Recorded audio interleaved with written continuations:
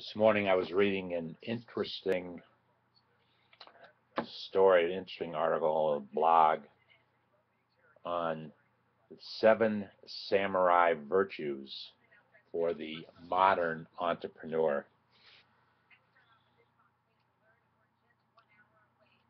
And I'm trying to, it's from the Young Entrepreneurs Console from Forbes.com. Arthur Eberling. He belongs to the Young Entrepreneurs Console, and he wrote this story. He was a top 6 global finalist in the Global Student Entrepreneur Awards in 2008, and he was named the SBA Young Entrepreneur of the Year in West Virginia in 2011.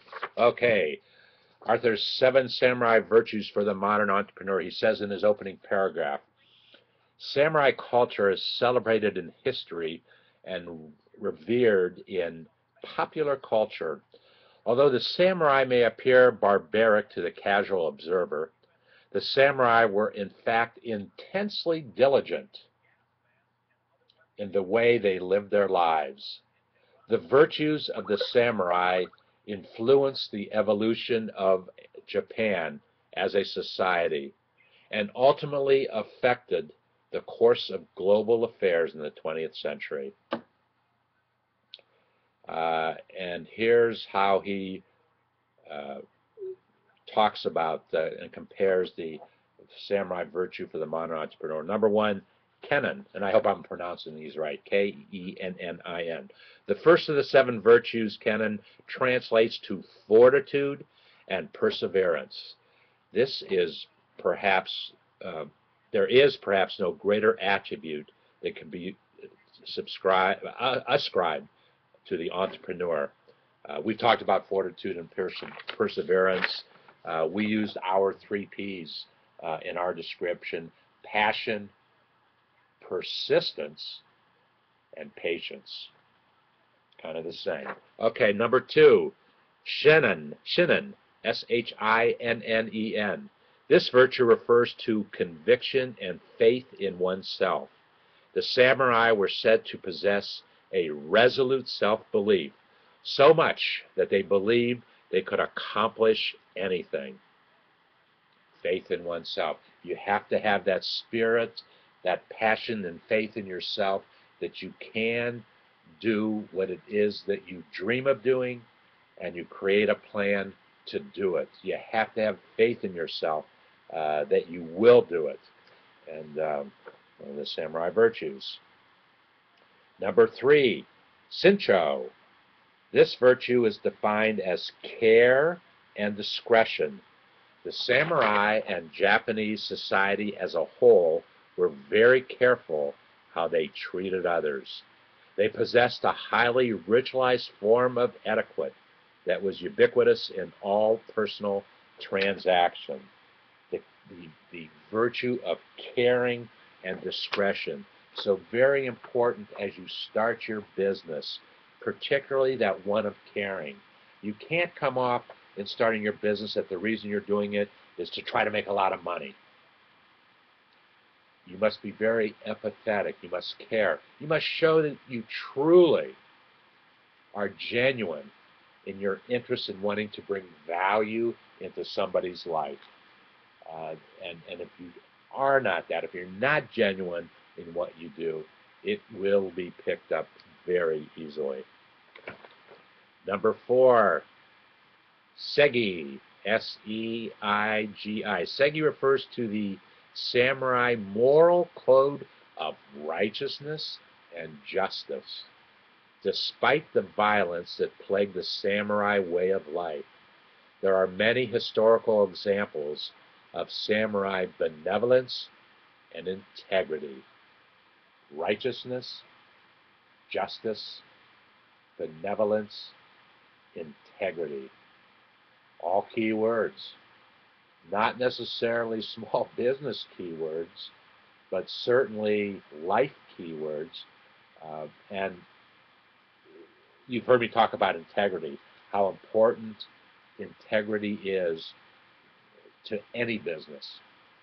not just a new business startup, but any business. The business must be one of integrity. The individual, the entrepreneur who is doing that business must be one of integrity. Once again, if you are not, it will come out very simply, very easily. Number 5, Sessei, Sessei. This virtue underscores moderation and temperance. This applies not only to consumption of alcohol and various indulgences, but to something that's of particular relevance to the entrepreneur: the need for balance in work and lifestyle. It is so very important that you're starting a business to understand that balance that needs to exist between your business and your lifestyle, your business, particularly if you operate in your home, as so many small business owners do. I talk about this a lot. You've heard me mention a lot. There's a fine line between what happens in your business and what happens in your home, particularly when it's happening under the roof of your home. I have an environment here, our studio, our little room here, that is separate from the rest of the home by doors. There weren't doors here to this room, to the studio, before we came here.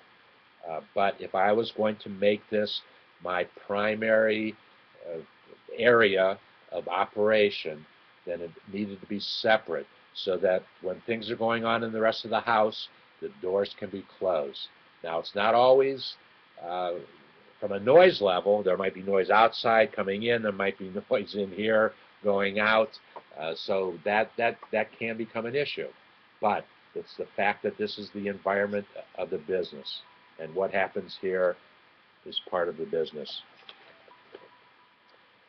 Jizen, Jizen, is number 6. Jizen promotes the importance of benevolence and charity.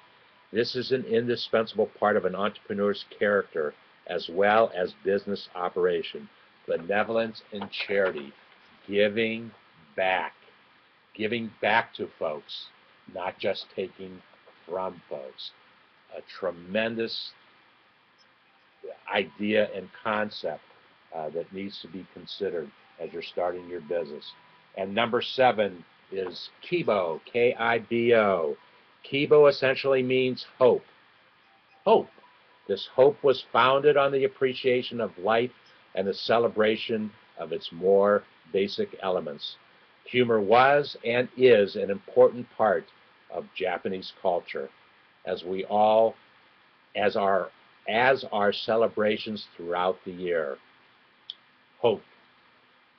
How important is hope to the concept of starting a business and celebration of accomplishments? Celebration that when you set goals and objectives in your business, you realize those goals. That, my friends, is truly a time to celebrate. Thank you, Arthur Ebeling, founder and CEO of Skylink Labs, for this wonderful comparison of the 7 samurai virtues for the modern entrepreneur.